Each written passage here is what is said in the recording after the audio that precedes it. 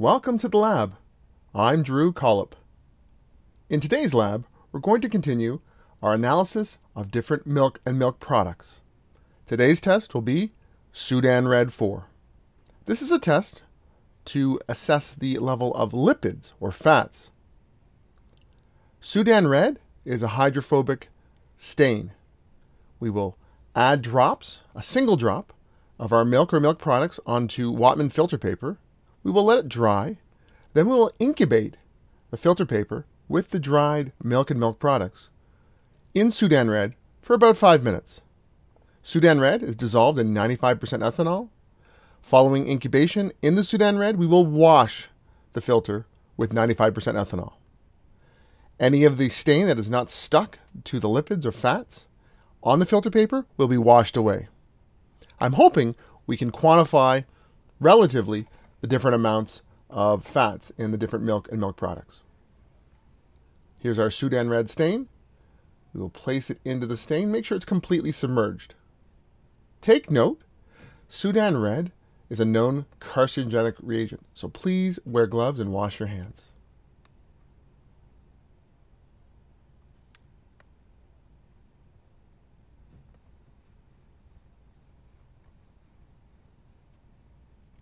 For controls, I've used water, distilled water, as a negative control, and I've used olive oil as a positive control. The drop of distilled water will be in the top left-hand corner. Immediately to the right of that will be the drop of olive oil. There are 12 other drops added to this filter paper. For the purposes of this lab, I will not be telling you exactly which drop is which.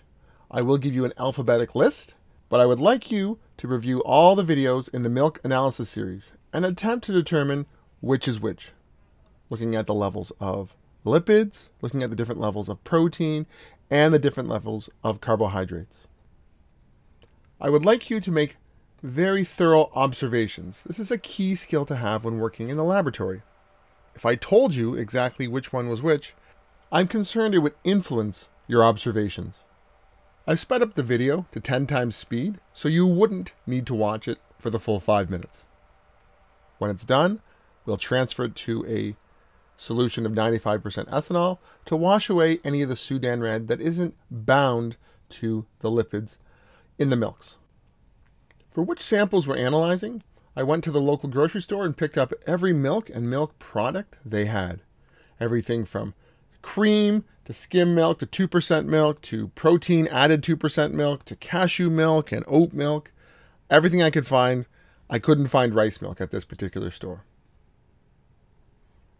As we begin to wash away the excess Sudan Red, you can see the droplets have been stained by the Sudan Red. And it looks like there is some variability. This is a good sign.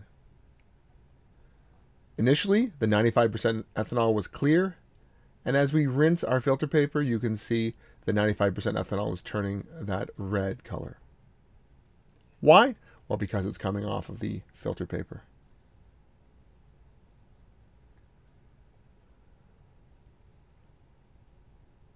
I'm moving this around to make sure that the 95% ethanol comes in contact with the entire filter paper and that we wash any of it away. Initially, the entire filter paper appeared red, and now it's just the dots where I placed the samples. You might notice there are actually 3 negative controls.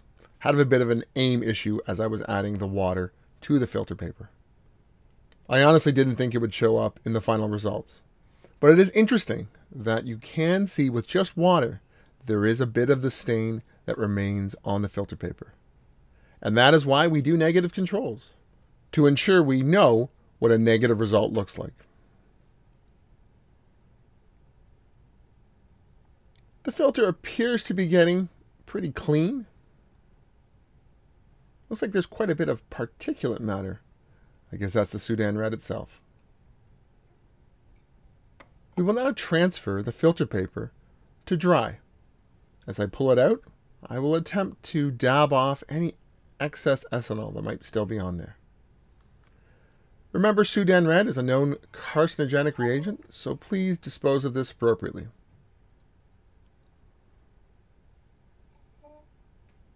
Again, looks better than before, but let's let it dry and we'll see what it looks like. Here it is after drying for some time. I would like you now to compare the differences between the samples. Try and determine the relative amount of lipid based on how strongly the Sudan Red stained the sample. Make as many observations as you can. This will help you identify which specific milk or milk product you're dealing with, or maybe give you a general idea of whether or not it is a milk or milk product.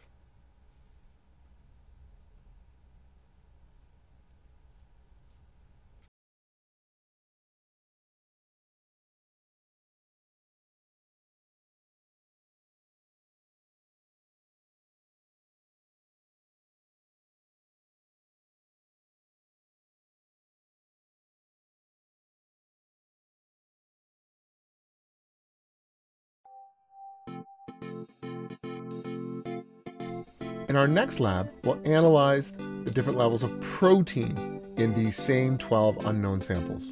We will use Biuret to assist us in analyzing the levels of protein. I will add a link at the end of this video.